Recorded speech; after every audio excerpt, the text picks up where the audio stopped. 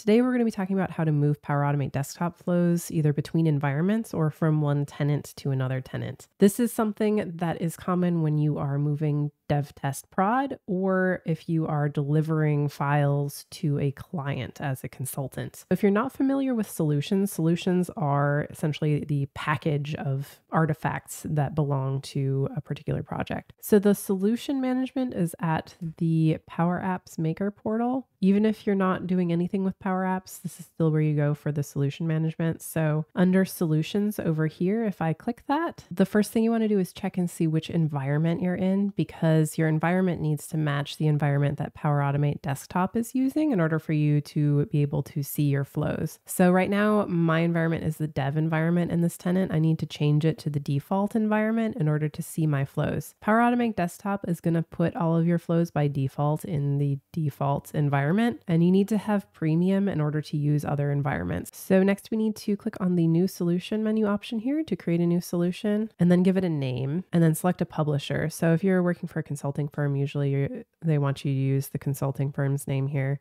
If you're in a particular department, you could use your department's name, like some kind of official looking thing so that people know that it's official and not some random person's object, right? So you can create a new publisher if you need to, and then set the version. So by default is 1. Usually that's fine. So I'm just going to leave it on that and click create. So that's going to make us an empty box essentially to put things in. So from here, we can choose to add existing to add our existing Power Automate desktop flows. So under automation, desktop flow, I can see my flows here. So if you don't see your flows here, double check your environments and make sure you're in the right environment and click add to add the ones you want. You can put multiple in here if you want to, and then go back to the menu we were in before. So that's this little back arrow over here, and it should show up at the top of the list. Just go to the ellipses menu next to it and choose export. And when you export, you need to make sure to publish all changes. That'll make sure that it gets the latest version. So I'm going to publish and then wait for that. And then click the next button down here and choose if you want it to be managed or unmanaged. So this is a very important decision. Managed, if you export as managed, will not let you edit it in the place that you import it to.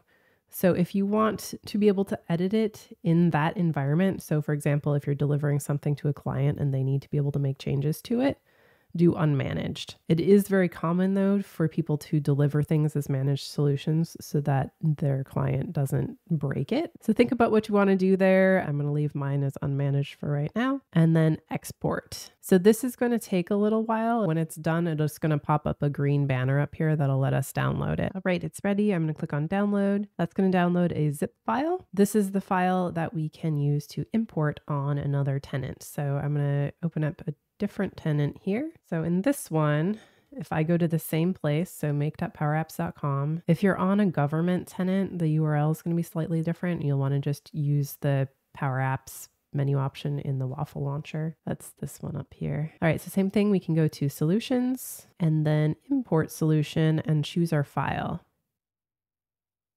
And then click on next and import. So this is going to take a little while. When it's done, it'll show up in this menu the same as before. And then we're going to want to make sure that we can see it in Power Automate Desktop to run the flows. So this whole experience will vary a little bit depending on if you have premium Power Automate Desktop licensing or not. Since I don't have premium, I'm running the flows from the desktop app. So I want to check the desktop app to make sure that I can see them. So I'm going to go ahead and log out of my current account up here, sign out, and then sign into my other tenant.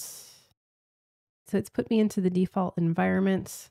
If I go to my flows, you can see that the flow that I imported shows up here. So I can run this and it should work. If for whatever reason you don't see your flow, make sure that your import completed successfully, that you imported it to the right environment. So default if you don't have premium, and make sure that that environment matches whatever the environment is over here in the desktop app.